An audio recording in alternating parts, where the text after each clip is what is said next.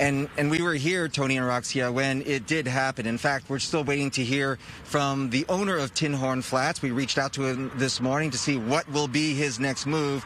We have yet to hear from him, but this is what it looks like this morning. In fact, this was a restaurant that was open late last night, and then when we came here this morning, we watched as the doors were padlocked by the city of Burbank. In fact, we have some pictures of that. This was done when it was still dark this morning under the watchful eye of police officers. It was just yesterday that a judge ruled that the city could padlock these doors for its repeated defiance of public health orders. The owner had gotten word of this, so he changed the doors so that there would be no knobs or handles to padlock, but the city then used latches.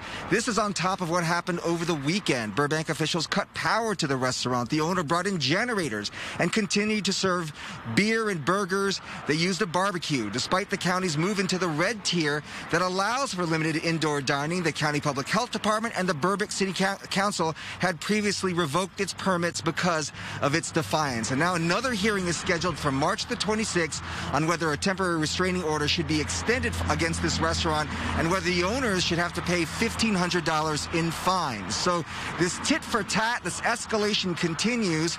The city believes essentially that this restaurant should be punished for what they believe were past transgressions, saying this, quote, allowing this to go unchecked could embolden other restaurants and facilities to flout the same permit requirements, which would further undermine public health and safety. They said other restaurants had sacrificed and suffered for complying. So again, we'll see how the owner responds. Tony Aroxia, there was a Facebook post last night from this owner, and he said, let me be very clear. I will never pay fines for illegal mandates and closures.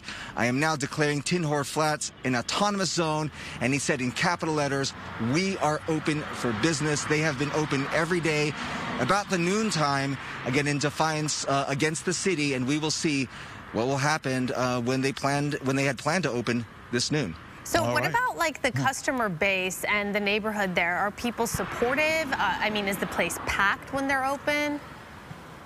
I think it's torn, and you have people. This has been basically a symbol for the defiance against public health orders. There's a sign on the front door that says it's a peaceful protest. Essentially, they're saying it has been their constitutional right, Second Amendment right to protest, First Amendment right to protest, rather, and stay open. And it's not just the customers in this neighborhood. People across the country and certainly through the Western United States have looked at this as a place that they support. So if you look on social media, there is money being donated to this restaurant, not just from people in this city, in this state, but from all across the country for them to be able to stay open. In fact, it was those people's idea to get the barbecue, to change the doors, so they're helping them out through this process. And I know that people have traveled from near and far to that restaurant simply to show their support. All right, Bobby D, thanks so much. Appreciate the report. We'll see what happens.